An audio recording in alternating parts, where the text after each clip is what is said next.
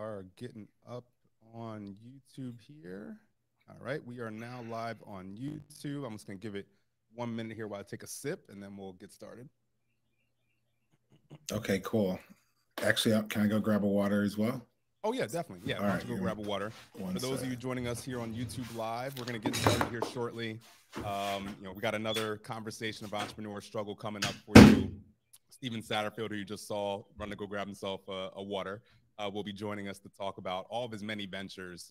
But as we always do with here on Entrepreneur Struggle, really talk through some of those challenges that he had to face and overcome, and creating and scaling up all the different kinds of businesses that he's doing, which we'll touch on here shortly. So give us a minute or two, and then we'll get started. And if you are watching this live, you can also comment. I think I'm able to. This is kind of a new setup I have here, but I think I should be able to get your comments, your questions in real time, and I'll ask them with Stephen here as we're talking when the time permits. So we'll get started here in a minute or two. Just bear with us, and we'll get started with Entrepreneur Struggle.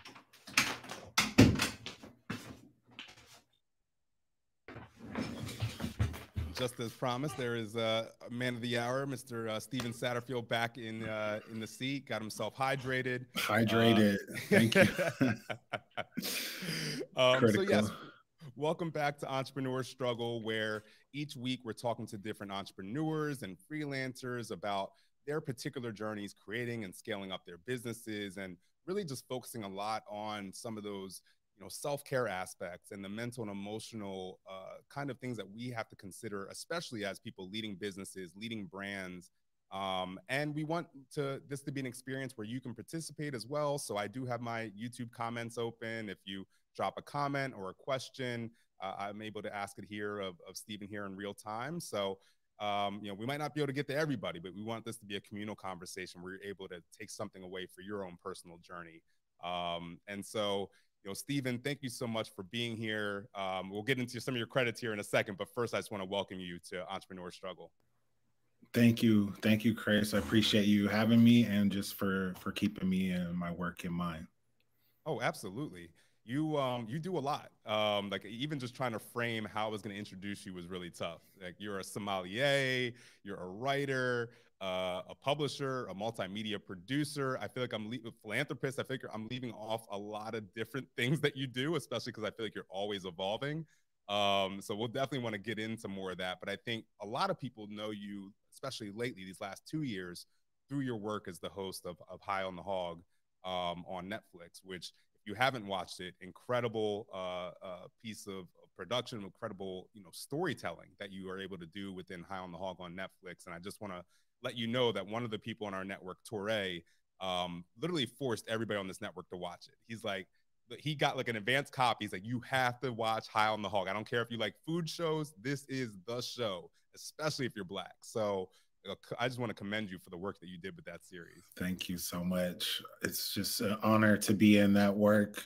It's an honor that that work was received in the way it was, especially by Black people, by the Black diaspora. And the work continues. So I'm grateful. Yeah, and I mentioned that obviously a lot of people know you for High on the Hog, but you do so much more. And you've created Whetstone Magazine, Whetstone Magazine, which is in over 80 countries. So we'll definitely want to talk more about that.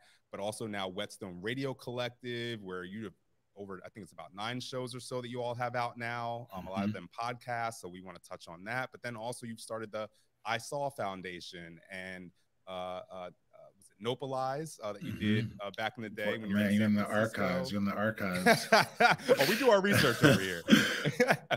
But like, you've done so many of these different things, but it seems like your journey really started in creating food. Like you were, really trying to make food for individuals, and it seems like you went from making food to helping make people appreciate food in a new way. Can you kind of tell us a little bit of that journey that led you to go from creating to making people appreciate more of the stories of food?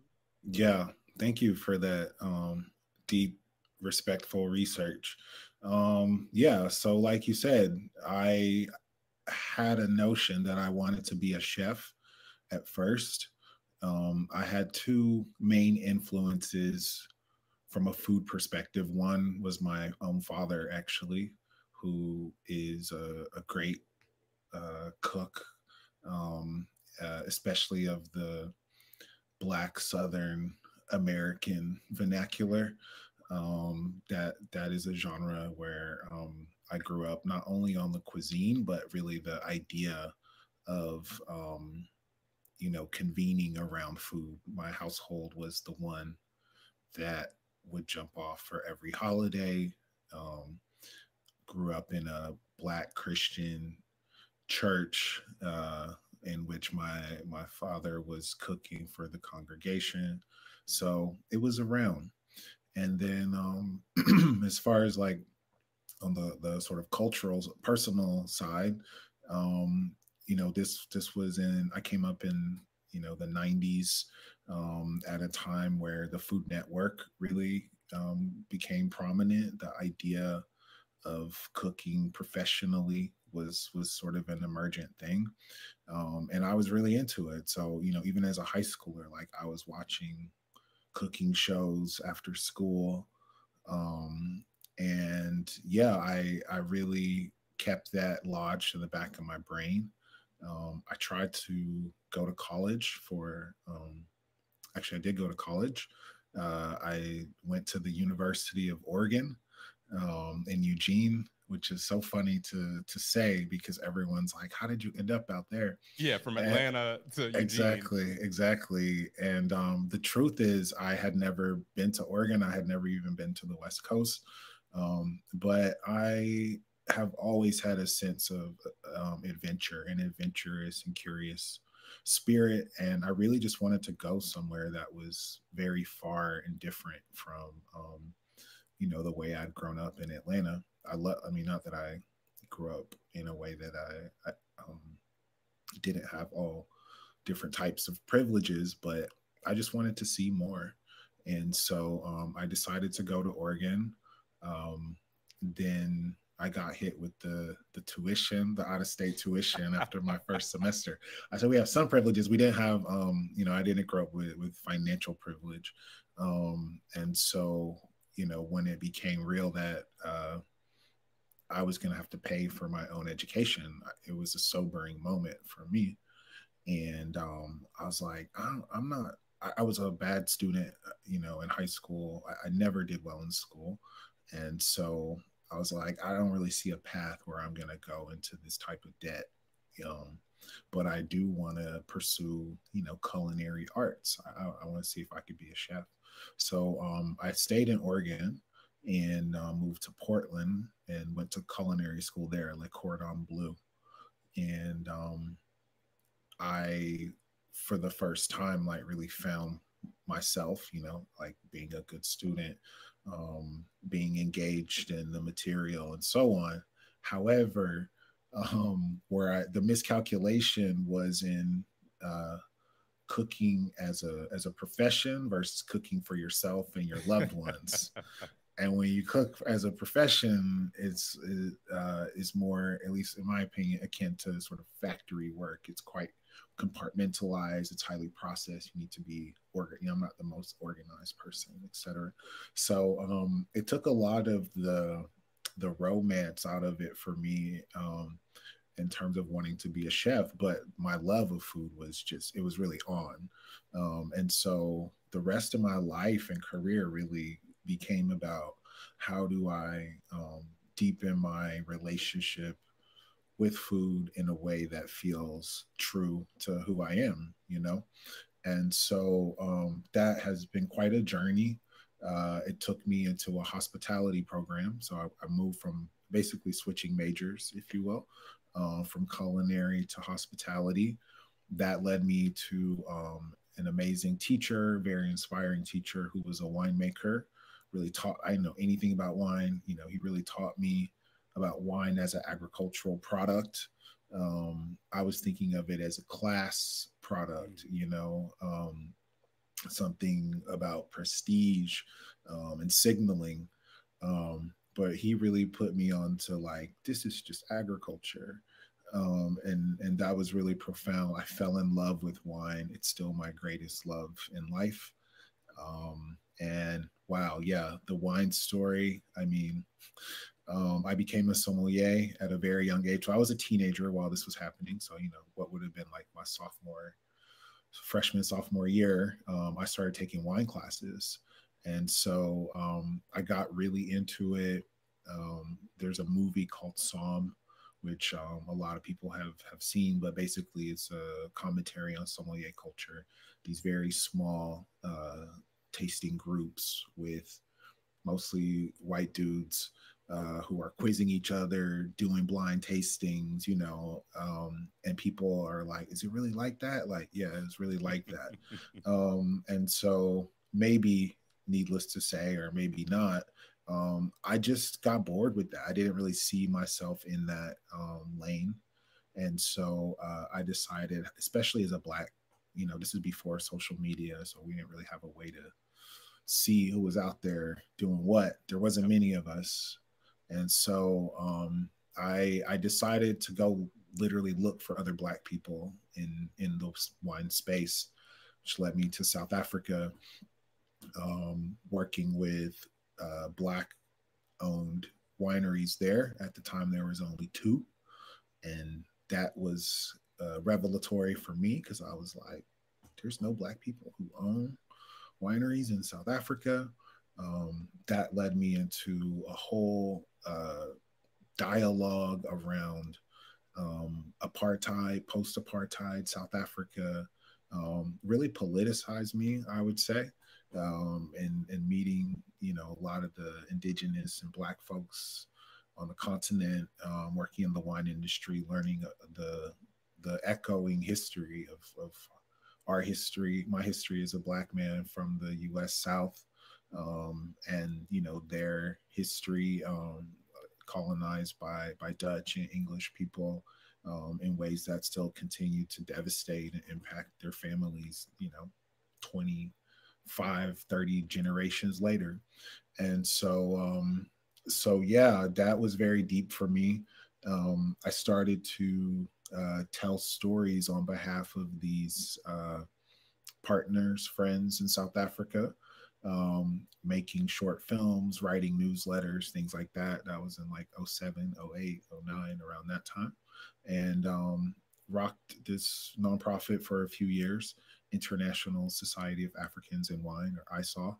And we bumped up against a tricky thing with the '08 recession. So people were grown or in the work space at that time.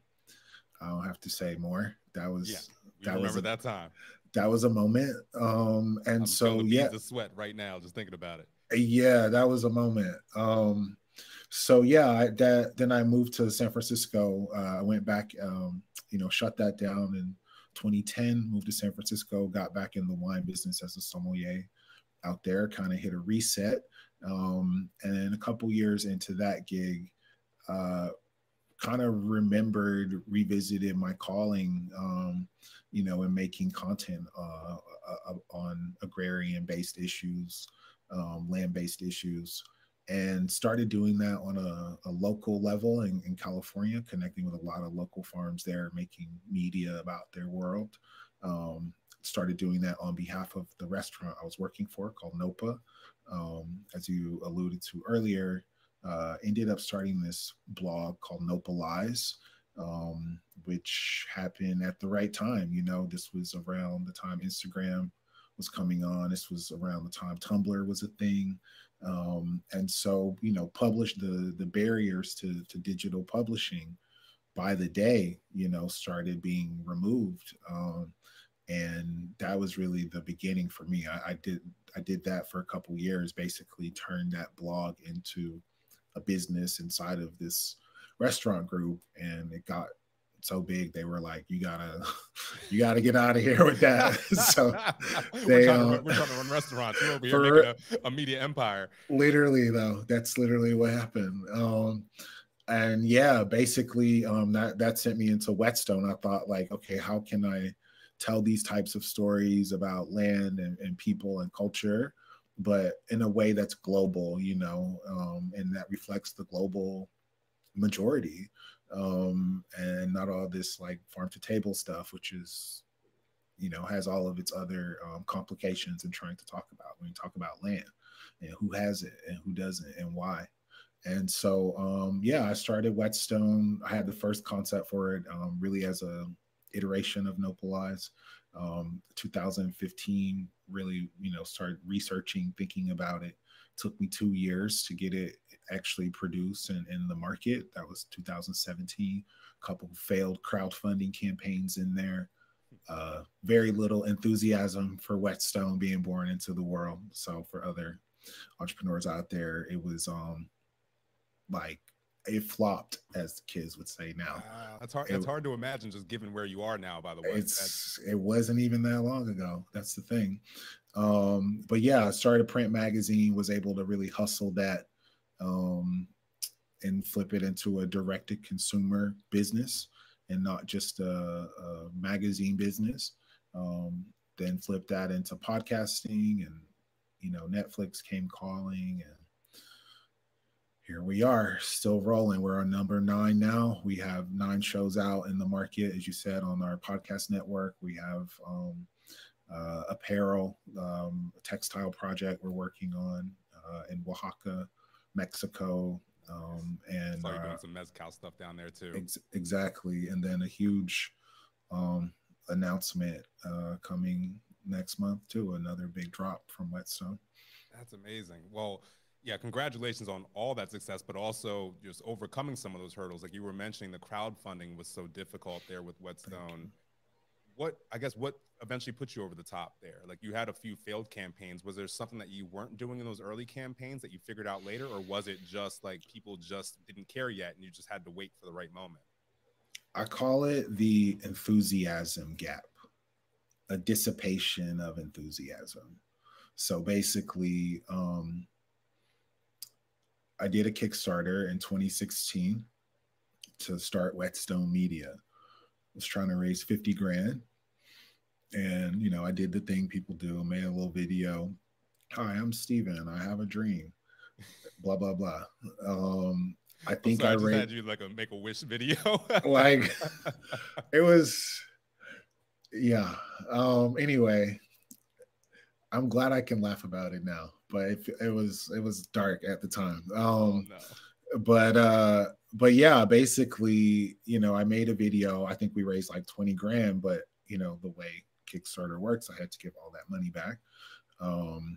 And so then I came out a few months later with Indiegogo, another platform. And I think I lowered my goal to like 10,000. And then I think I got $2,200 from 47 people. And I was like, okay, I don't have enough to start a media company, but I had a $2,000 clearance on my credit card,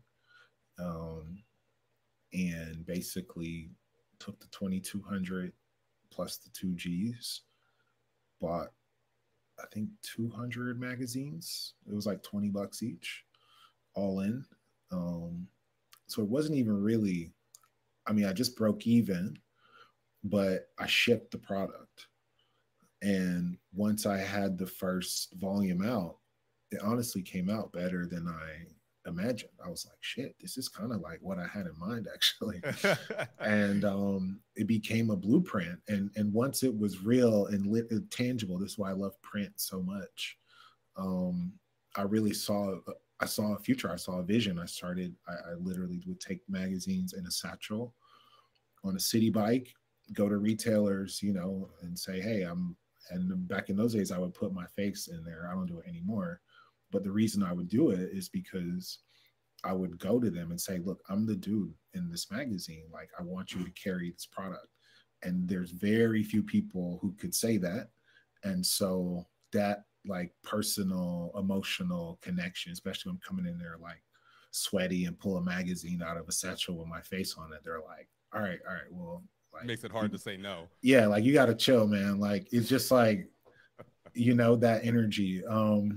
So yeah, that's really how Whetstone started. It's just part defiance and the conviction really came from just shipping the product, and not necessarily from like the demand or consumer side. Got it. And I've noticed too, especially when you talk about Whetstone, you mentioned like really founding it on the principle of, and I apologize if I'm pronouncing this wrong, but terroir, Hmm. or origin. Like what does Hmm. that mean for you? Yeah, so terroir is a French word, and it's the same professor, John Eliason, that came into my life as a teenager when I first learned about wine. Um, and one of the first things you learn as a sommelier is basically how to assess the quality of a wine.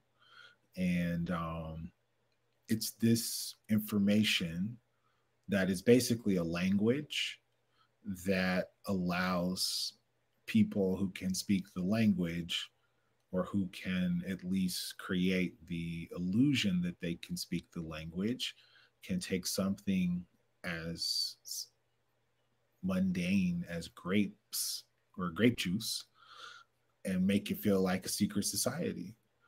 And so that assessment is really about how to speak this language. And it's about where does the wine come from? And all other conversations and assessments flow from that question around place.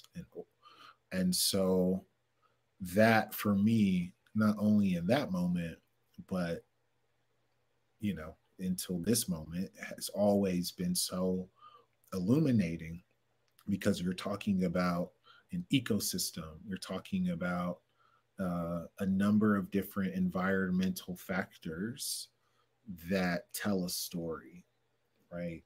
And so I like to personify wine in that way, because I really have that type of relationship. And so I started to see connections or ways to talk and think about terroir um, as human origin stories, and thinking what happens when we put that same assessment criteria across other cultures and humans. It's an incredible framework of discovery, because those factors include, in the wine context, things like um, what type of soil, how many days of sun, what is the uh, elevation that the grapes are grown in, what is how many meters above sea level, what is the angle of the hillside slope, etc. Etc. We could do this all day. And then, of course, you have the human input as well, right? Like, who raised it? Who raised that wine? So for me, a simpler way to think about that, I'm not, not using a French term, is just origins, and really thinking about origin as an organizing principle of understanding.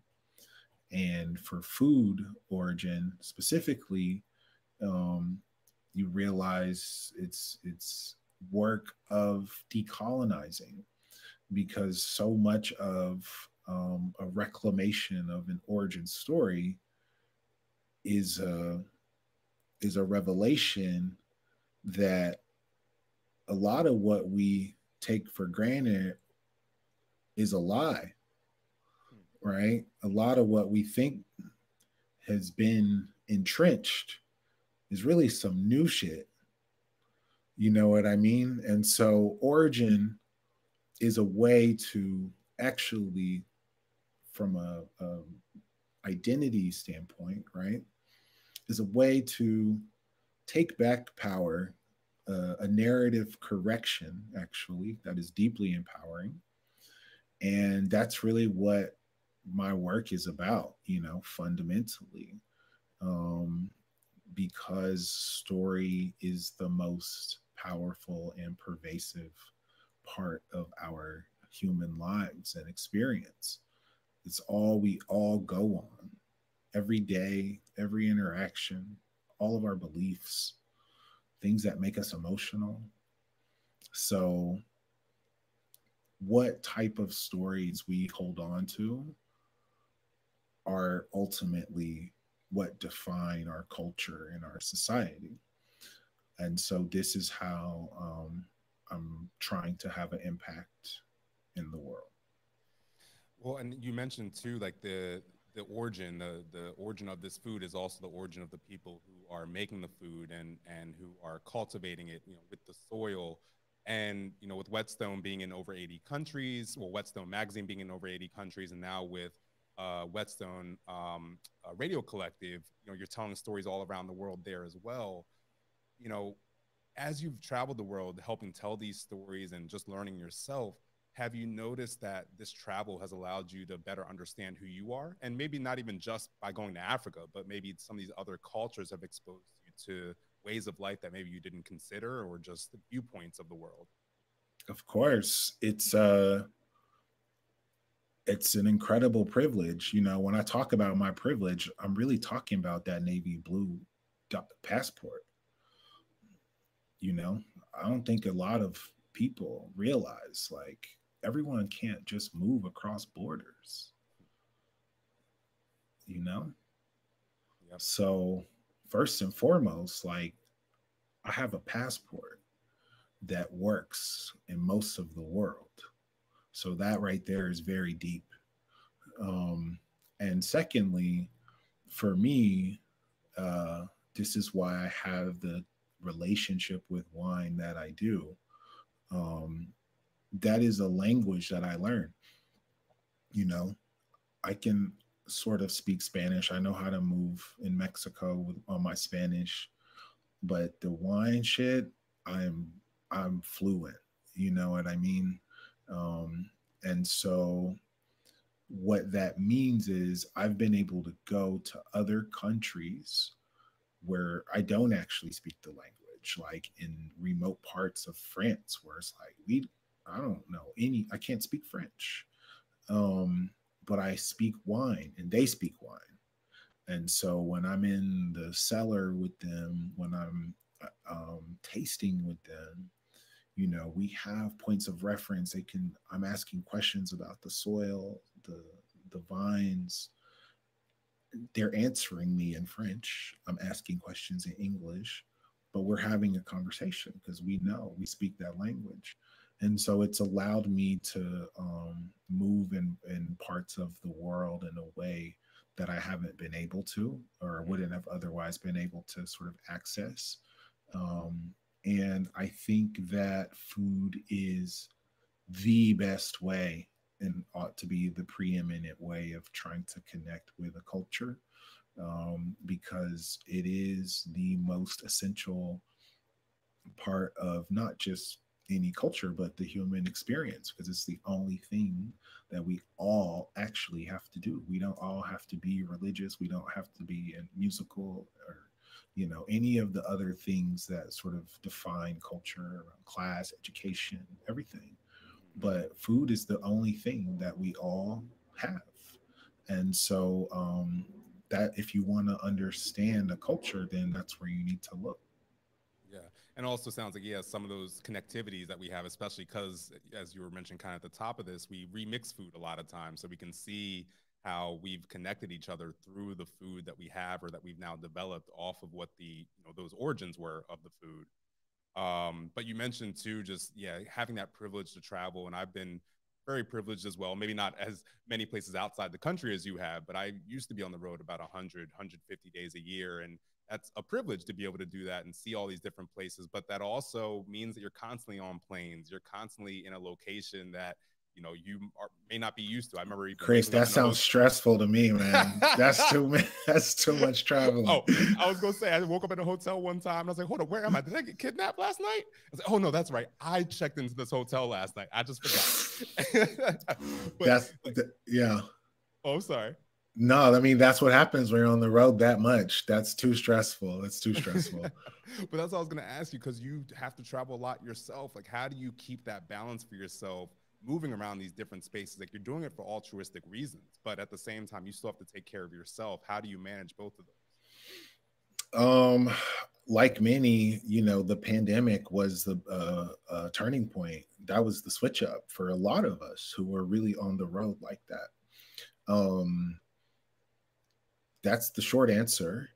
I really started to value um, being more restful in that time, in value time for contemplation um, as part of a business strategy, actually, like really focusing. Um, and I know why I had to build the business on the road. And I mean, I just explained that, right? I was Yep. hustling magazines out of the satchel. But at a certain point, and it was around this point, um, we had already filmed High on the Hog. We had already wrapped up this. We had a deal with iHeartRadio at the time, a podcast deal that was wrapping up.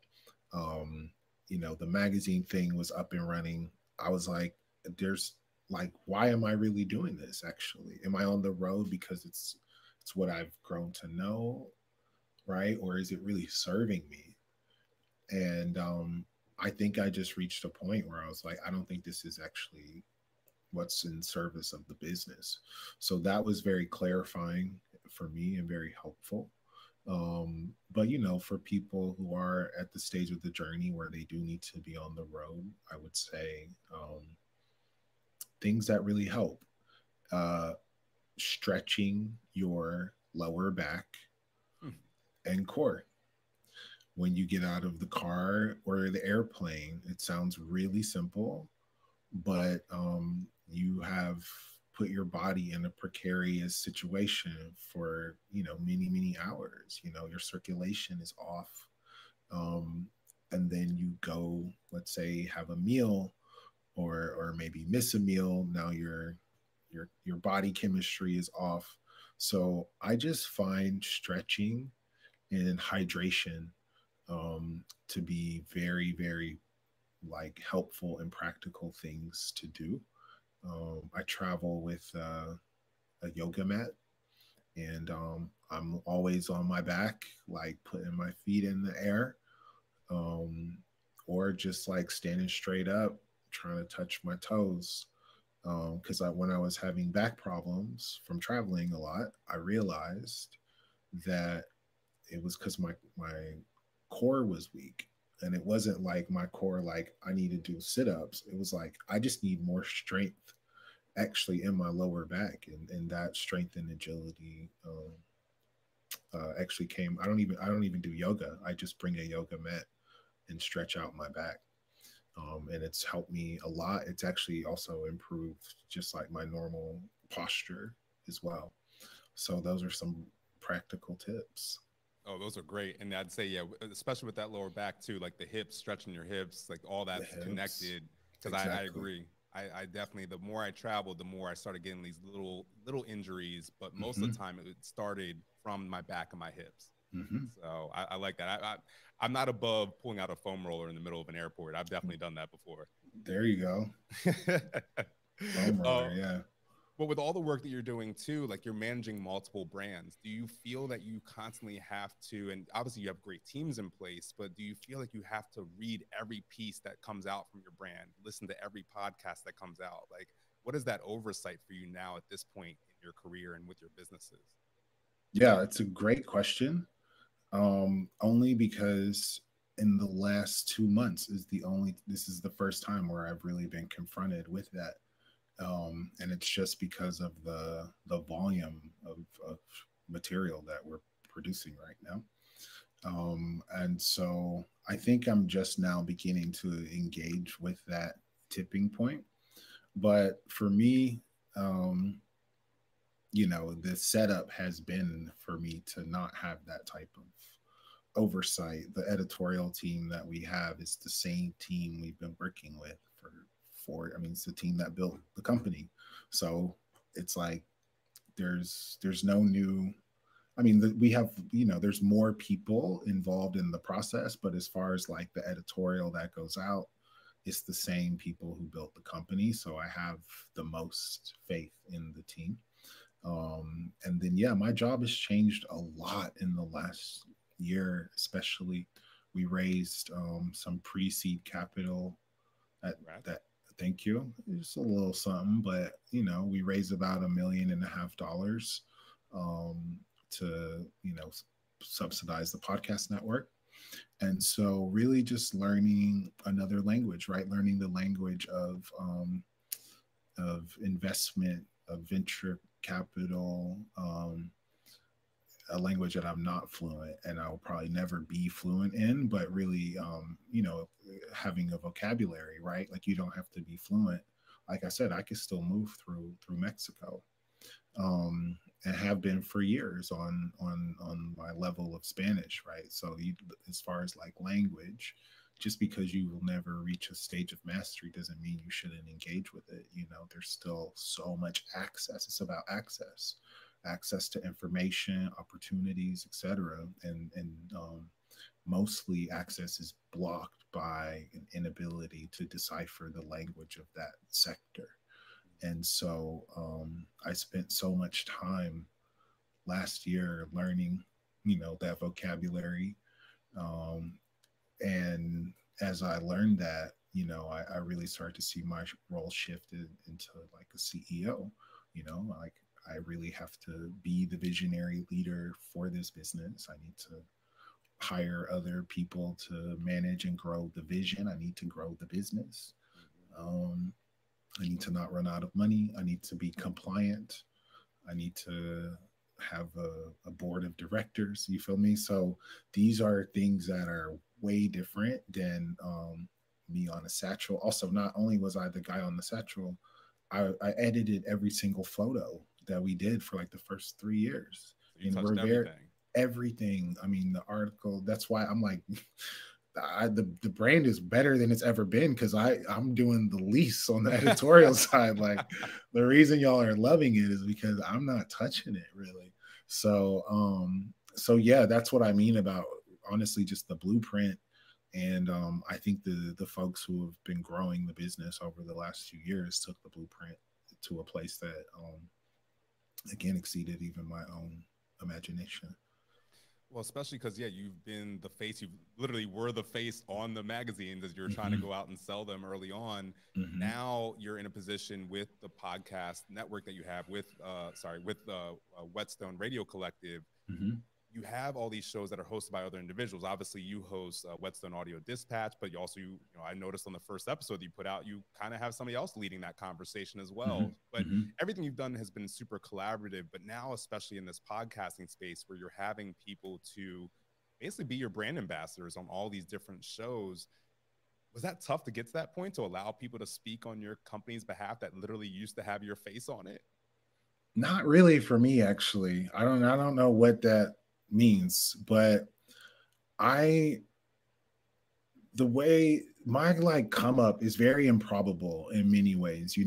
I was a sommelier just a few years ago, as I just told you, and doing a blog for a farm to table restaurant like not that long ago. And the reason I wanted to start Whetstone is because I was very uninspired by what was being published in food media. I was like, this is very myopic, and so I think I could actually like do this better. And I think I really did have some degree of humility. I mean, I was a little naive, but it wasn't like I wasn't just like trying to talk shit, but that I was perceived as an agitator, because I was publicly in San Francisco. I would be on like little panels and just kind of making a case for a need for a kind of media. It seems so obvious now, but the world was, different not that long ago, that was more inclusive, and that it was really harmful to not have Black people featured in food media, for instance, and like how that erasure really reflected the same kind of erasure that was happening in our physical space as well. And so post 2020, all of this sounds like, obviously, where's the rub? But this was 2000, 14, 15, 16, um, 17. So I was on like a lot of panels and, just like a black person who was agitating in food media. Um, and until I had something that was actually in the market that I could say, I'm not just an agitator, but actually I made something that's better. Right? Like I'm I helping lead this marketplace. exactly. So I'm not just talking shit on the sidelines. I actually made something to prove my point. And that's really when I had an opportunity as my opportunities grew to run our business how I wanted it, what I was agitating for when it seemed impossible. And that was if you actually let folks from various cultural backgrounds tell their story, um, that's going to be way better than anything I could do as a journalist, as a writer, flying by for a long weekend, being like, and then functioning like an interpreter. But again, you don't even speak that language. You just got there 5 seconds ago. But that's how people were doing media. That's how we were learning about other food. It still baffles me. And so for me, the idea was always like, let's get people who really are of these cultures, who have the cultural context to talk and teach us about this food so we can have the best experience. And that has really been uh sorry, someone just texted me. We were nominated for a Peabody Award. Oh my gosh. Wow. Congratulations. Thank you. That's really wild. Yeah, that is just to be complete, that's a career goal of mine. So kudos to you right there on the Peabody nomination, man. That is huge. Yeah, I literally just found out. Thank you. I'm kind of stunned. Yeah. So yeah. Here, let me let you have that soak in for a second, because you definitely you should enjoy that moment right there. So let that ruminate for a second, because I think that that is a nice culmination of what you've been working on and speaks to the authenticity of what you were doing. And just like you were just saying, not just flying in somewhere and trying to tell someone else's story, but empowering those who are part of that community to tell their own story. Right. That's what that's what gets you those kind of accolades now. And that's a beautiful thing that we've gotten to that point now. But to your point, it's only in recent past that we've kind of gotten there. And so that intentionality of how you've been operating in this space is probably why you're nominated for such a prestigious award. So again, Well, congratulations. thank you. I'm not actually like I'm not like, I'm just more kind of stunned. I mean, I just shared my story with you, so like it just it just seems laughable, honestly, like uh because there just didn't seem to be a large marketplace for these ideas. Um, has media shifted in such a way where um, the machine of media, which is really about the power of distribution, scale, and distribution, um, it's still owned by the same people, right? We do have now a marketplace for the ideas, but the business, you know, and you know this, right? Because you are a black person who owns a media business. Yep. And so when you really look at it, you're like, have things changed?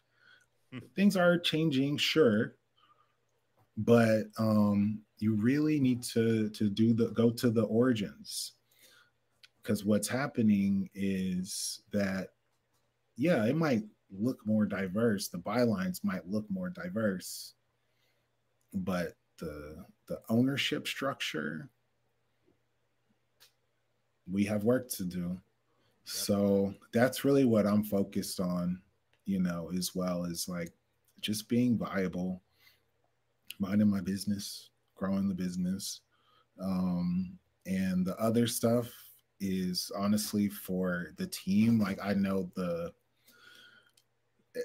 as the face, you get so much credit for making stuff happen. And High on the Hog is so not just about me. It's so much about so many other people. Many of those folks who really do celebrate, these types of Like me. accolades. So yeah, I feel that though, I'm happy because the energy of the message was like, Yes. I'm like, yeah, okay, that's great. I'm happy for Now us. you're amplifying that message. Yeah, totally, totally. Well, So, speaking of amplifying, like you in general, like you have been amplified in so many different ways. And obviously, the Peabody nomination will amplify you even more. But I was just talking to a friend of mine recently who's been on a similar kind of come up in the last few years. And we were joking about how, like, now there's these like celebrity pages of like, who are they dating and like how tall are they? And like so much of the information is false. Like they made the person 5 inches taller than they actually are, and they're said that they're married, but they're not actually married. Like, how do you yeah, handle this invasion of privacy that you're now probably experiencing? I have experienced it. Uh, and I actually am 6'4". So if you see me in the streets, I'm probably taller than you. Um, Honestly, it's really hard for me.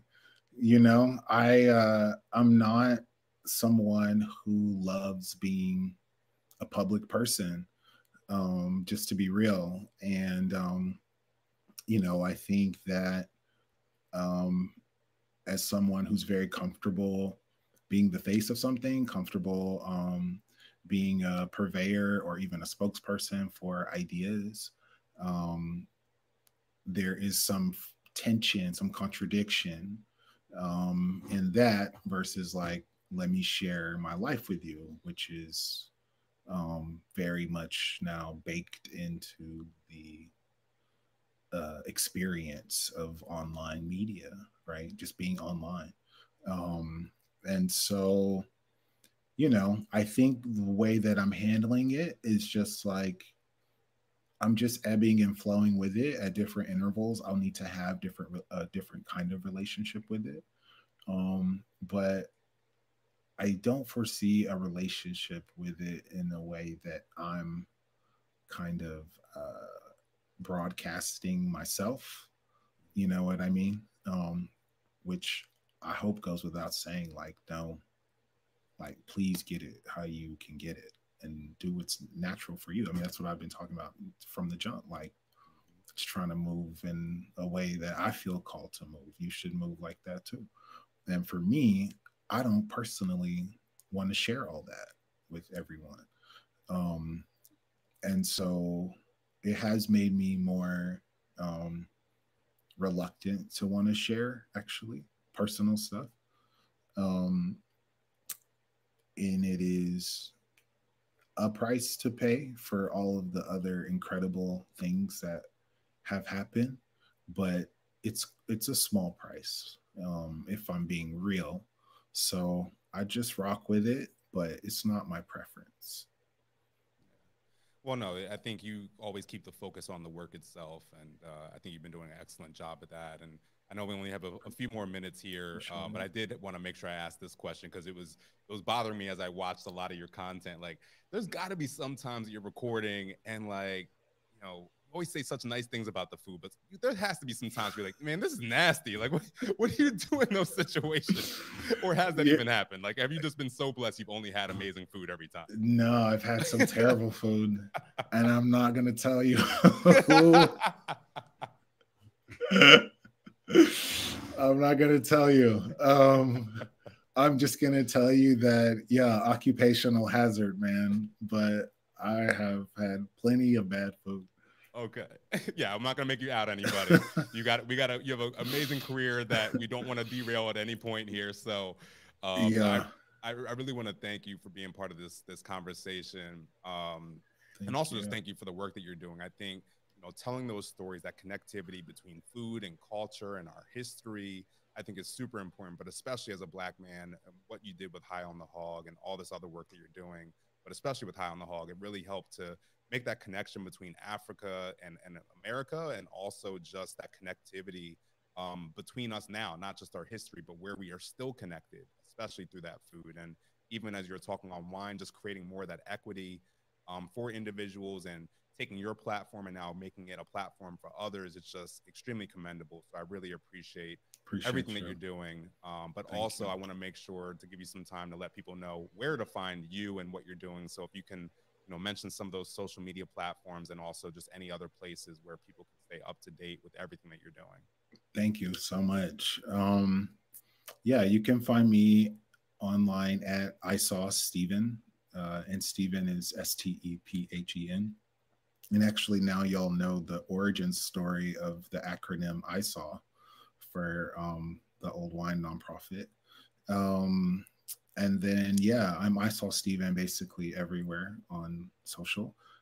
We are Whetstone Magazine on Instagram. That's Whetstone with a H, and Whetstone_mag on Twitter, which is a very active platform for us. And stay tuned. We have a bunch more stuff coming out for the social channels. If you are a podcast listener, you can just put Whetstone into the search bar, and there will be a whole cornucopia of shows and programming to choose from all over the world. So yeah, check us out, whetstonemagazine.com. We have hundreds of articles from all over the world on our website as well. Wonderful. And yeah, if you're listening to this on the podcast or whether you're watching, this on YouTube, we're going to make sure if you go in our description, those show notes, we'll have those listed out for you, all those different sites that Stephen just mentioned. Make sure you support and stay up to date. And we're going to watch you as we hopefully see not only a Peabody nomination, we want to see that nomination become a win. I know you don't care about the win itself, but I care about it. They want to see that. Y'all want to see it. And I want it for all of us. There you go. Appreciate you. Thank you so much, Chris. Thank you. Have a great rest of the day. And for everybody listening, thank you for being part of this conversation. You can stay up to date with me and what we're doing with Entrepreneur Struggle by following us at DCP Official on all social media platforms. If you're following us on TikTok, it's at DCP_pods. And you can stay up to date when we're having these conversations. But again, thank you so much, Stephen. Thank you for listening. Stay safe and stay healthy, because that struggle is real. I'll see y'all. All right, so now you get to see in real time how I learned how to end a live stream. All right. So I think I just ended it on YouTube, and then